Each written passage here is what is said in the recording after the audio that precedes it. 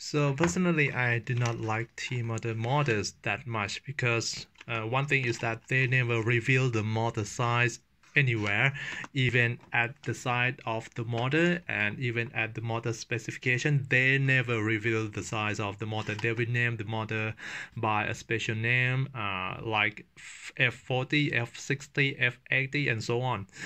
And if you don't if I'm going to buy a T-motor motors, then I have to check the size of the motor from somewhere else.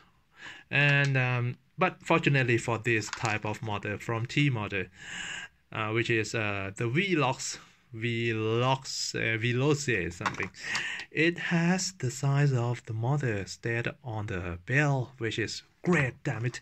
But another thing I just found that make me don't like T-motor again is that when I was checking the wiring gauge in order to use the right hole in my wire stripper, and all I found is the name T-motor, T-motor, T-motor, T-motor everywhere, but no wiring gauge. Why? So I don't know which hole should I use in order to be. I mean, you surely want to use the right hole, right?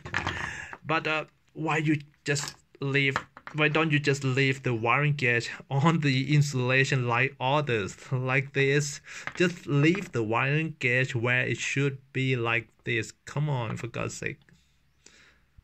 Come on, for God's sake. Just leave the wiring gauge where it should be, like this, so we know which holes in the wire stripper we should use. Damn it, T-motor. You make my life difficult again.